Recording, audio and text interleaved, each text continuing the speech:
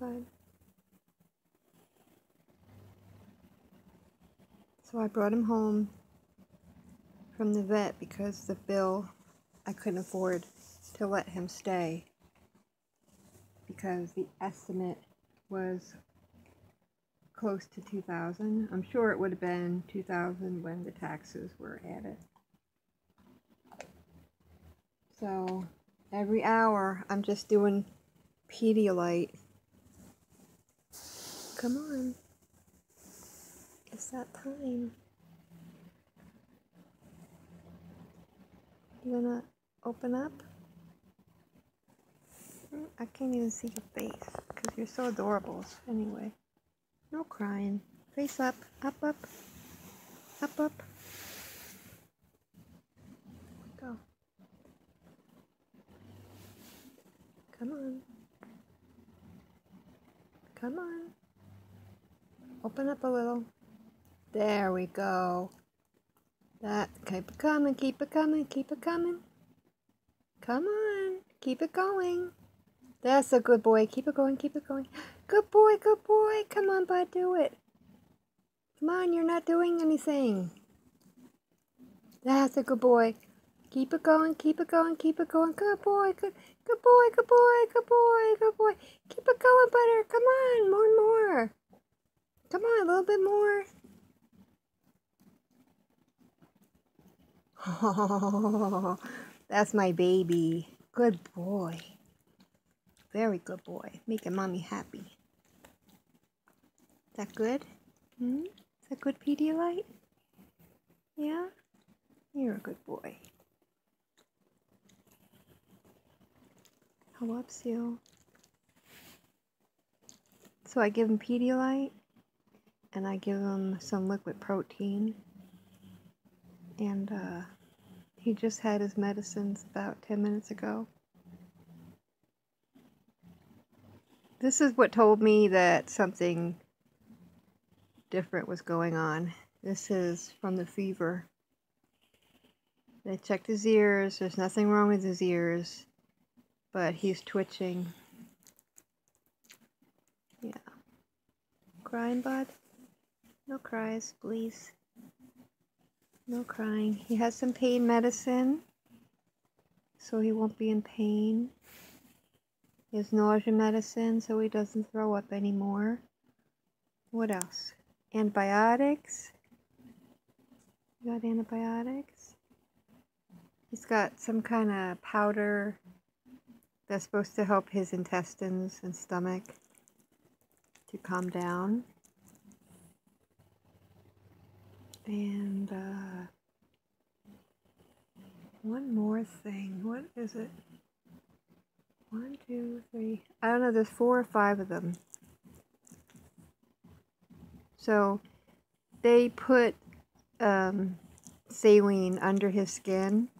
Since I couldn't afford the IV, they put, like, he had a hump on his back when we came home, and then that was to be absorbed into his body and help him not to be dehydrated. But I guess an IV is very expensive. So instead of doing an IV on him, they put it under his skin. I know I've done that with kittens when I used to have a pet shop.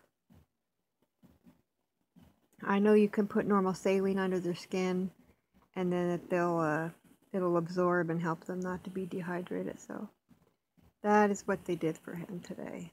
They took some x-rays, they did blood work, and they recommended that he stay there because he has not eaten in over a week.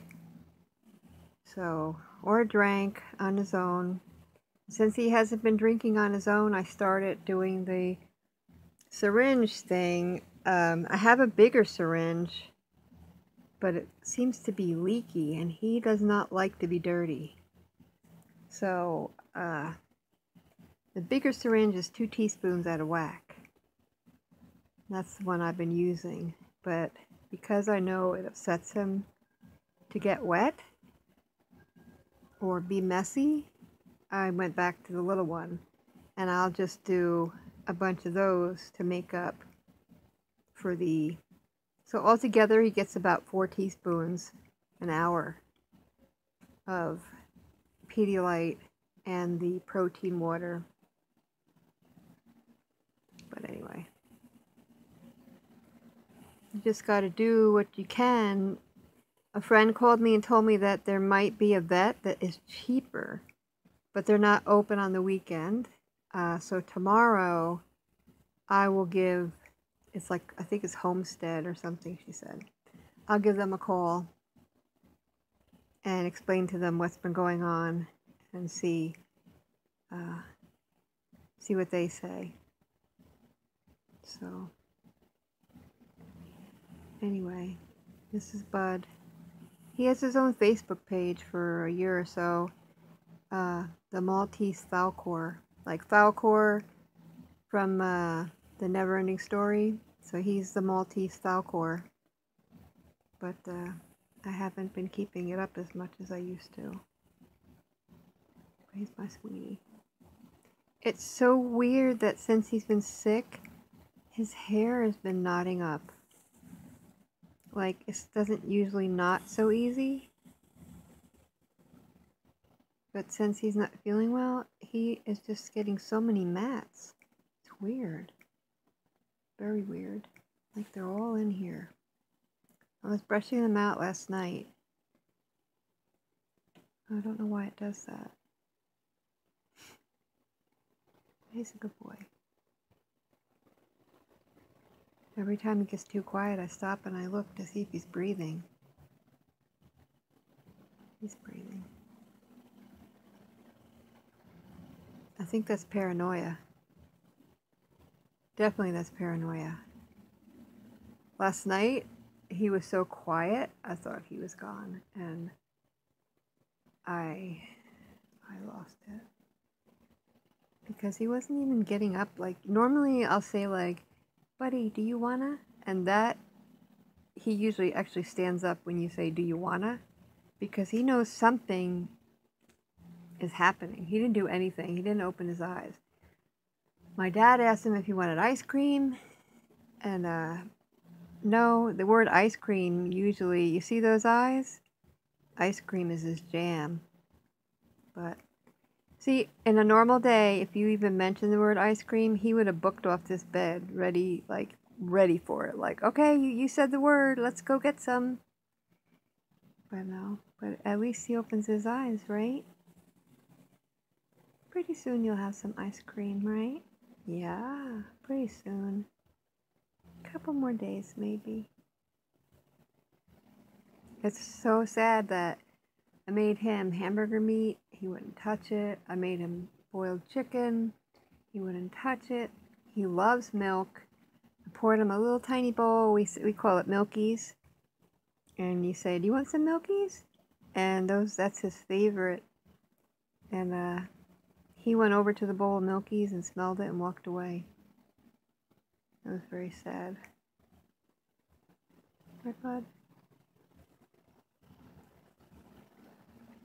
Anyway, be careful what you let your pets eat, or even if it's by accident.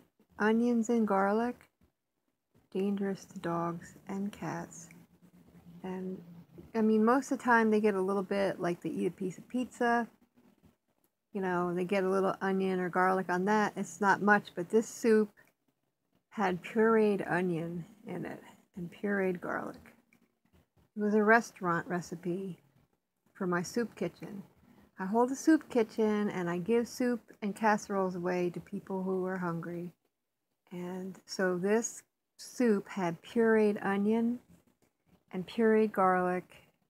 I mean, it was a really delicious soup. It was a ham and bean soup, and it was for the needy kind of thing.